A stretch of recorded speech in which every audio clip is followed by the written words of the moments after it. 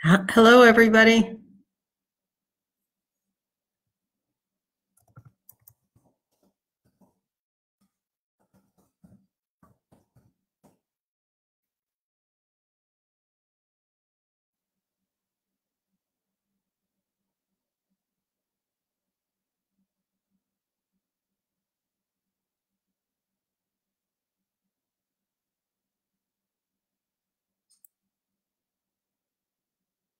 Hi, Karen.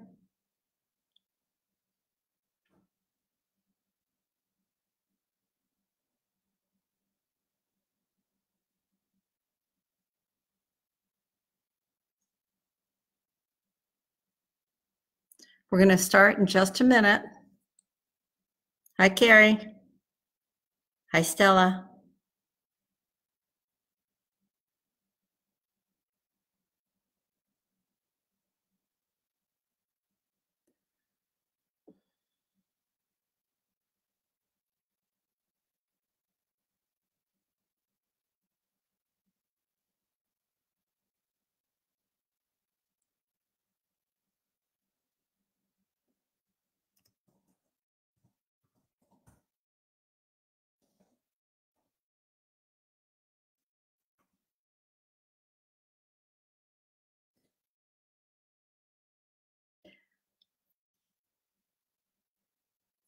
So, hi, Barbara.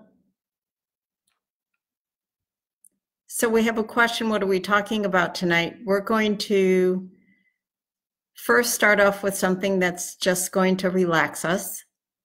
Then we're going to do a little activity to give us some insight.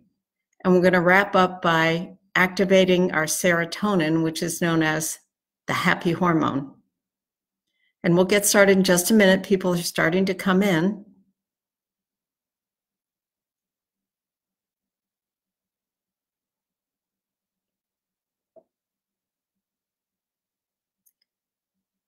So I wanted to tell everybody about Circles of Wisdom while we're waiting for a few more people to come in. Circles of Wisdom is doing live events like this, 7:30 p.m. 3 times a week. And it's to keep everybody engaged. Anyone that knows the owner of Circles of Wisdom knows Kathy's very dedicated to raising consciousness. And this is one way she's decided to do it as we sequester ourselves. Circles of Wisdom also has a new shipment that just came in of candles and incense. And of course, with the holidays, lots of religious statues in case anyone wants to do some shopping. They have a concierge service, which I thought was really smart, where you can call in and they'll walk you around the store, show you what they have, you pick it out, and then curbside pickup. Doesn't get any easier. With Love and Gratitude's a nonprofit organization. We've been around over 15 years. We are a team of light workers dedicated to education and service, each with our own special gifts, each committing to be of service by giving as many free events as we can and raising money for charity. That's our main mission, and you can see us on www.withloveandgratitude. So, if you have any questions, there's a little delay on Facebook Live, but if you have any questions, just type them in and I'll answer them as we go. And for those of you that have come in, thank you so much. So we're going to start with a kind of odd exercise, but before we do, I want you to check in with your neck. Notice your neck. You might want to move it around gently, of course, and just notice what it feels like. If there's any areas that move nice and without any resistance, and some areas maybe that have a little more tension, let's move around just a little bit so that you get a feeling of what's going on in your neck. Exactly what's going on. And then just take a nice breath. Exhaling gently, and take one more, making that exhale nice and long.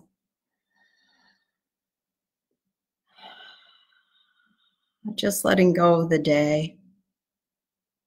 And now what we're going to do is you're going to take both your thumb and forefinger, and at the very top of your ear, with your forefinger in the back of your ear. And by the way, these instructions are ridiculous, but bear with me. I think you'll like the results. So your forefinger goes to the very top of your ear in the back, and your thumb goes to where the ridge of the ear is. And then you move your thumb outward, going over the ridge. So you're pulling out, and then you very slowly move down your ear, just rolling your thumb over the ridge. And breathe. And you take your time. And it's a silly little thing. It does look kind of ridiculous. And then when you get to the bottom of your ear, tug 3 times and go back to the top of your ear and repeat.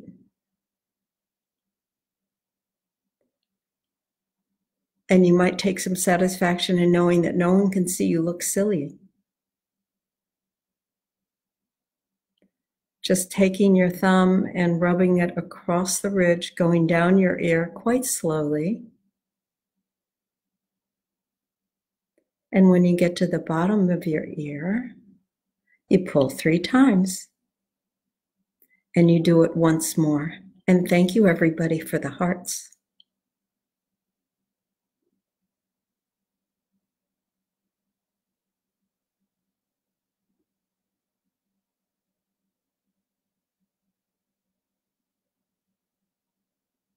And pull.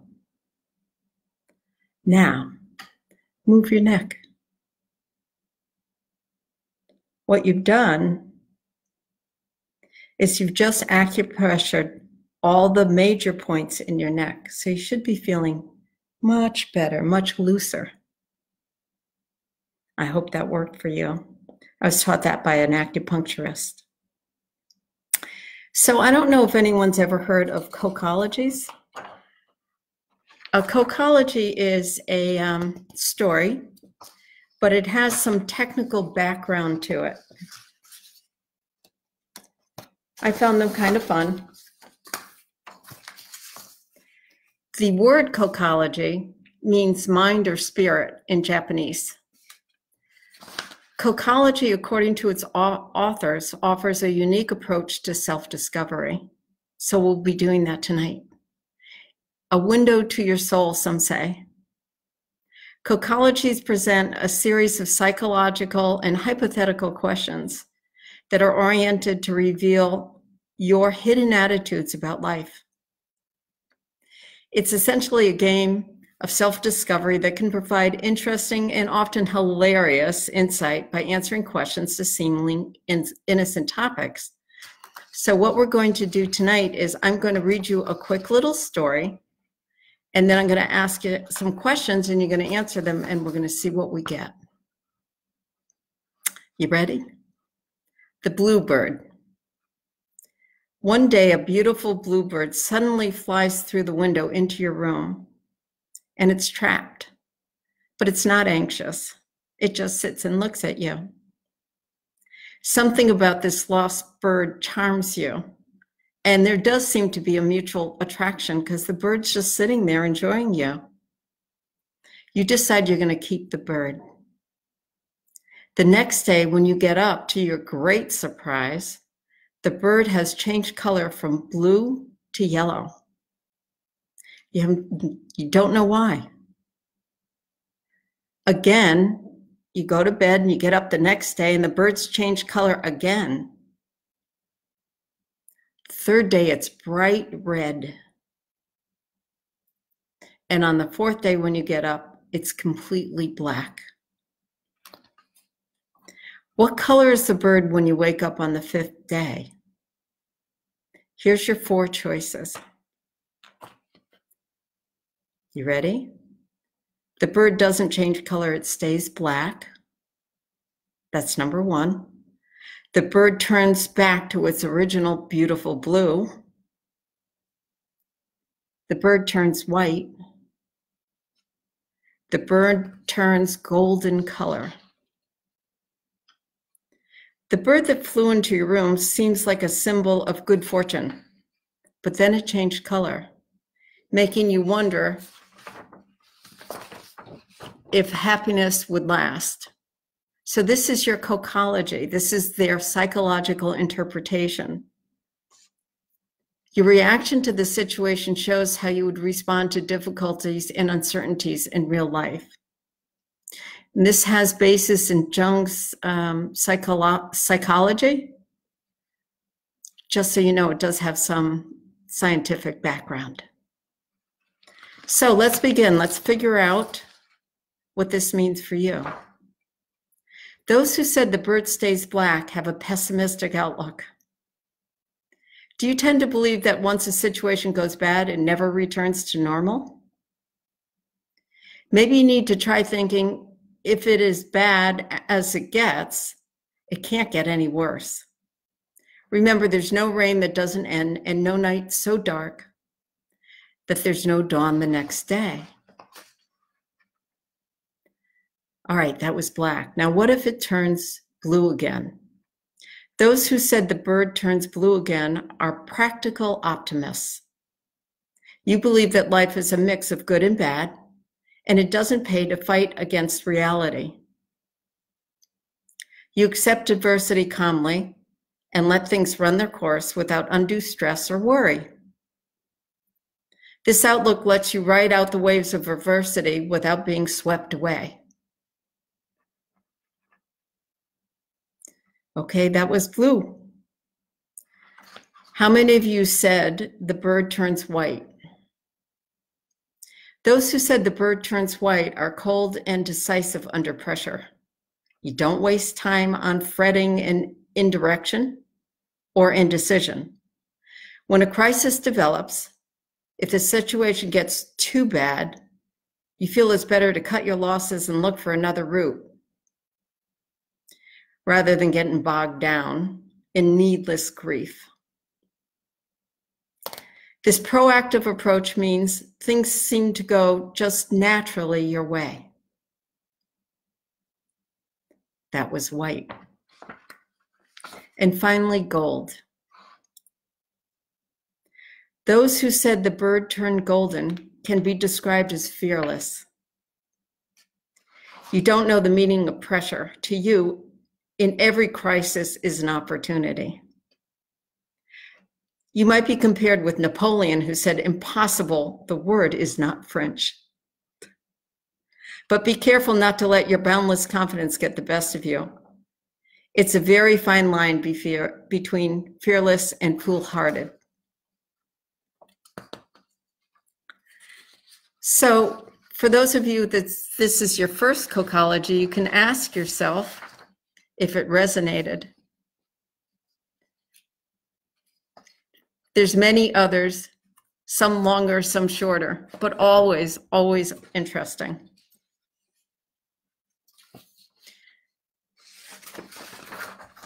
Now, how many of you know what serotonin is? Serotonin is used to transmit messages between the nerve cells. It's thought to be active in constricting smooth muscles, and it contributes to well-being and to happiness, among other things. It's a precursor for melatonin. It helps regulate the body's sleep-wake cycles and internal clock. Tapping, how many of you know tapping? Some people call it EFT.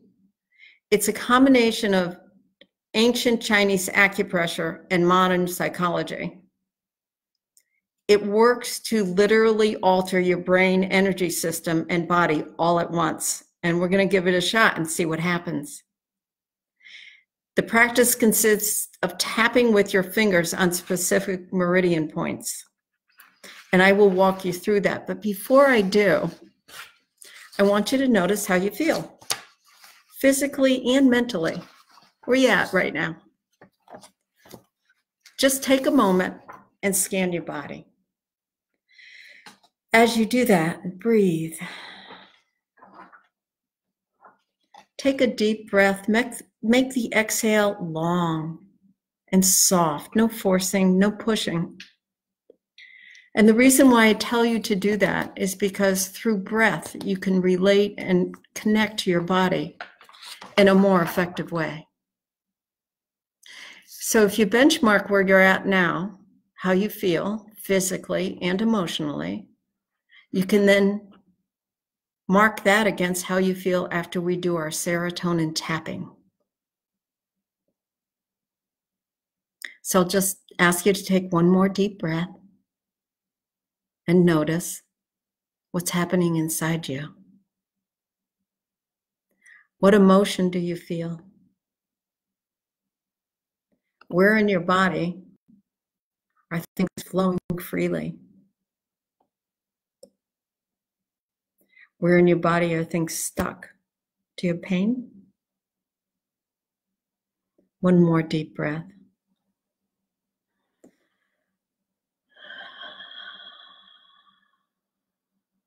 Good. Okay. So serotonin is a chemical.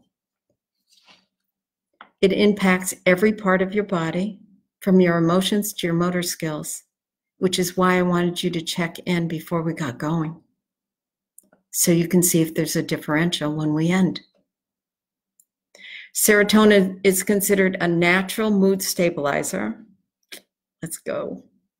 It's a chemical that helps with sleeping, eating, and digesting. And I find it helps me feel good.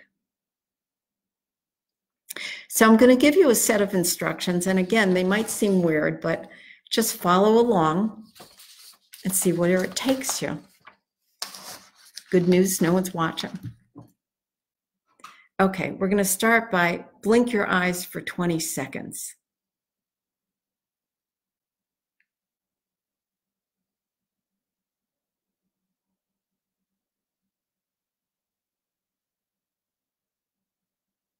Don't forget to breathe.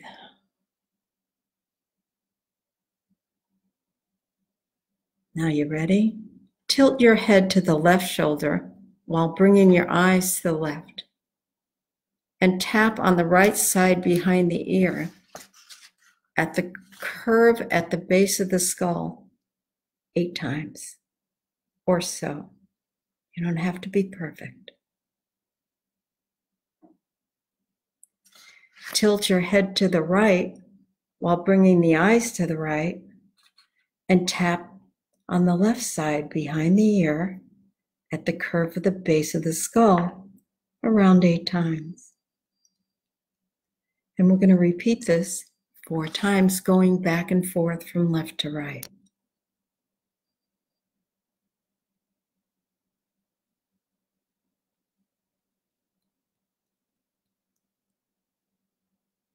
Keep breathing.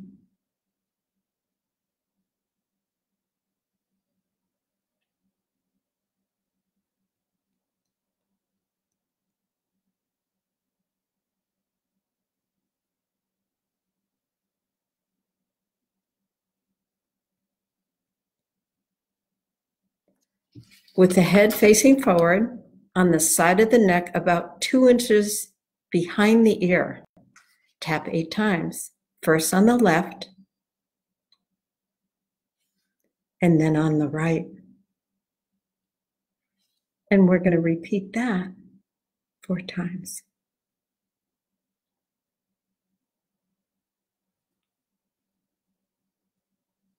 No pressure. You don't have to be perfect.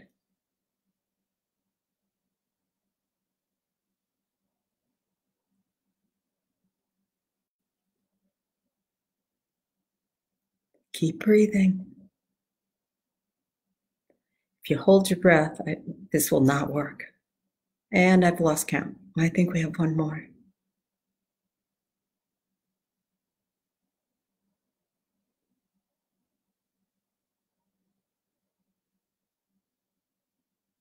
With one finger, tap above the upper lip, right in the center, below the nose, for about 20 seconds.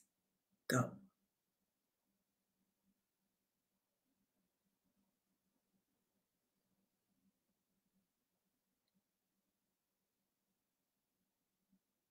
Take a breath and do it again.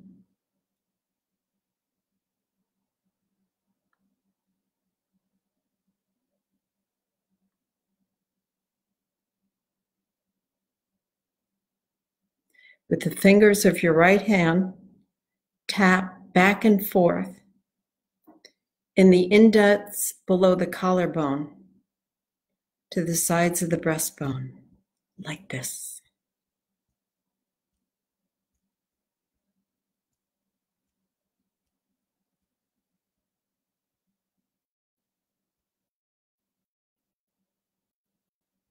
And a few more.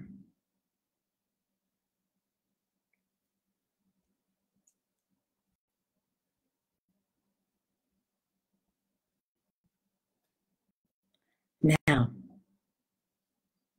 with your right hand, rub the indent in front of the left shoulder in a circular motion, clockwise 24 times, and then counterclockwise 24 times.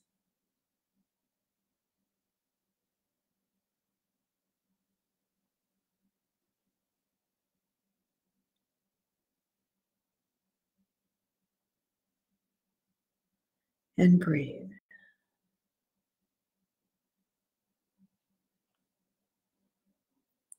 And then counterclockwise.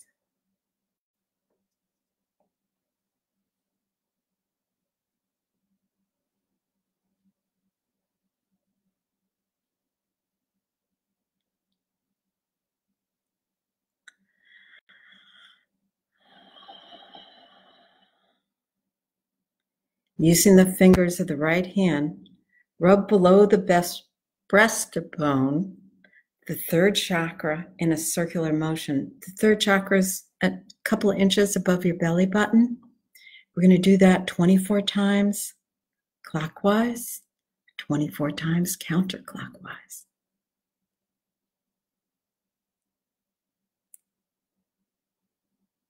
Don't have to be perfect. It's okay if you lose count. Just trust.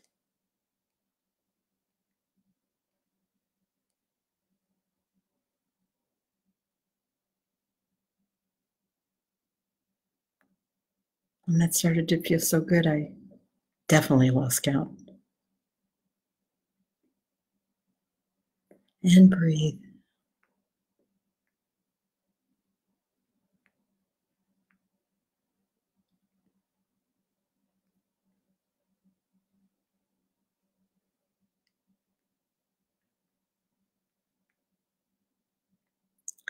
And when you're ready, sit back, sit quiet.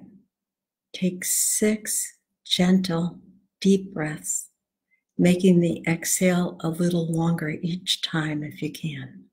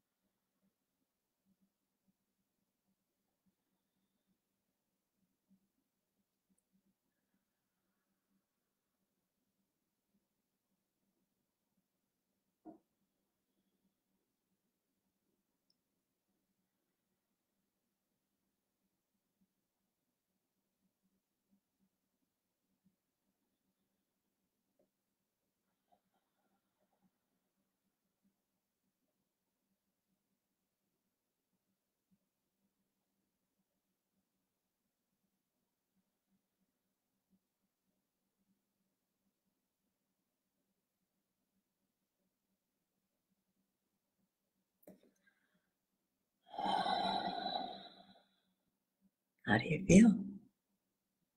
Hopefully you have serotonin rushing through your body. I'm smiling. I hope you are too.